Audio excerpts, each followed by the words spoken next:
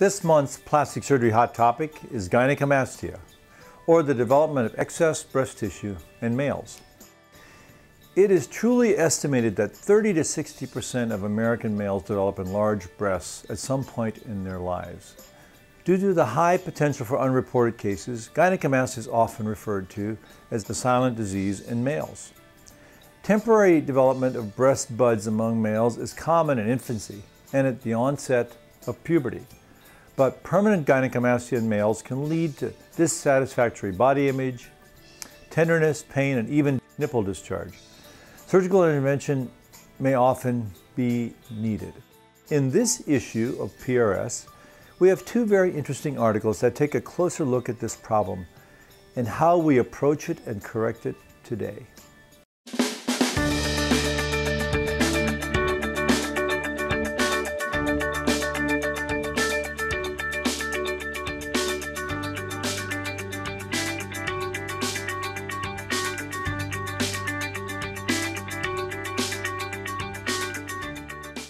Minor cases can be treated quite easily with a small stab incision using ultrasound-assisted liposuction to help reshape and reduce the breast tissue and mound. There are also surgical solutions for more extreme cases, such as in the massive weight loss patients, that include a new procedure that's discussed in the first manuscript. These surgeons use a boomerang-shaped incision across the nipple or relar area to simultaneously correct the gynecomastia and to remove the extra torso skin.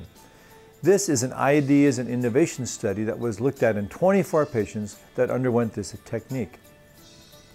They found that this method could be safely combined with other torsoplasties or other body massive weight loss procedures to yield excellent aesthetic results, with a high rate of satisfaction for both the patient and the surgeon. Of course, further study is needed to make definitive conclusions in another population. Although you may associate this condition with being overweight or obese, this is most frequently not the case. The next study looks at gynecomastia in amateur and professional bodybuilders with a good physique.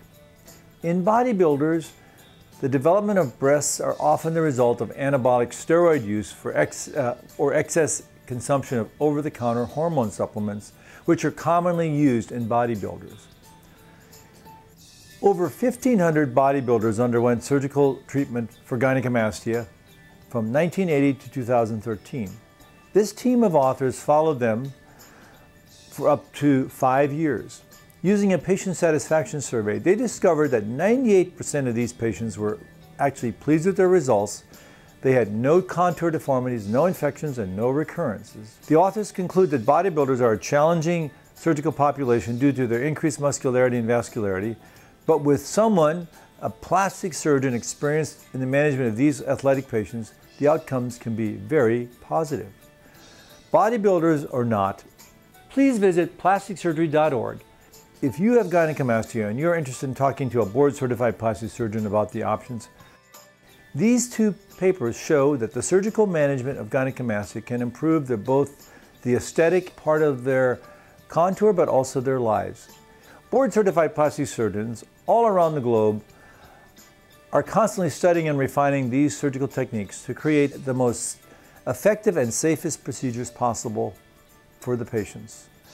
Subscribe to PRS channel or visit prsjournal.com for the most up-to-date information on all hot topics related to cosmetic and plastic surgery.